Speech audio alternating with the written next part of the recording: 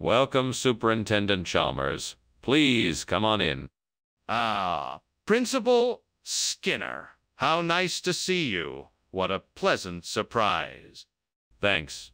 I'm just about to finish up some dinner for us. The spiny lobster is cooking, but not quite ready yet. Please have a seat and I'll be with you in a few minutes. Sounds delicious. I'm looking forward to it. Excellent. I'm sure you'll enjoy it. In the meantime, can I get you something to drink? We have juice, soda, and tea. Damn it. I can't believe I burned the lobster. I was so close. Now it's ruined, and I'm all alone here. But I can still salvage this. Maybe I can try to figure out another dish to make with the ingredients I have. It's still worth a shot. I know there's a seafood restaurant down the street.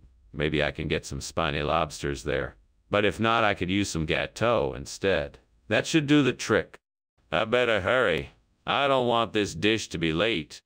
I can do this. I just have to stay focused and stay calm. Okay, let's go. Here I go. What is going on here?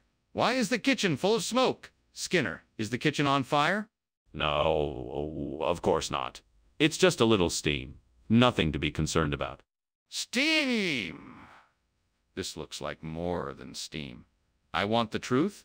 Is the kitchen on fire? No. I swear it. It's just a powerful spice I'm experimenting with. It smells a bit strong, I know, but I'm sure it will be delicious. Skinner, what is the meaning of this? I asked for spiny lobster, and you brought me cake. What explanation do you have for this? Well, I'm sorry, sir. I had a feeling that you would appreciate something a little more delicate than spiny lobster. I thought the gâteau would be a better choice for a gourmet like yourself. It's made with rich chocolate and freshly whipped cream, and I'm sure you'll love it. Skinner, that is complete nonsense. Tell me the truth. Why did you bring me cake instead of the spiny lobster? I was worried that the spiny lobster wouldn't be fresh enough. I was concerned that you would have a bad experience with it, and I wanted to provide you with something truly special, so I chose the gâteau instead. It's made with the finest ingredients, and I really think you'll enjoy it. Skinner, I'm not an idiot. You clearly lied to me about the spiny lobster. I want to know why you didn't bring me what I asked for. Skinner, the kitchen is on fire. We need to do something. It's not a fire. It must be monsoons. This is a natural phenomenon we can't do anything about. No, Skinner! The kitchen really is on fire. We need to act now. No, it's not a fire.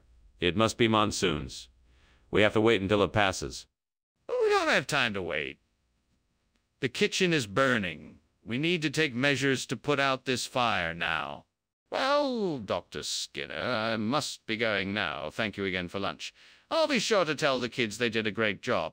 You're most welcome, Chalmers. Now, don't worry. It's just a bit of monsoonal rain. It shouldn't last too long. Oh, sure. Dr. Skinner, if you say so. Goodbye now.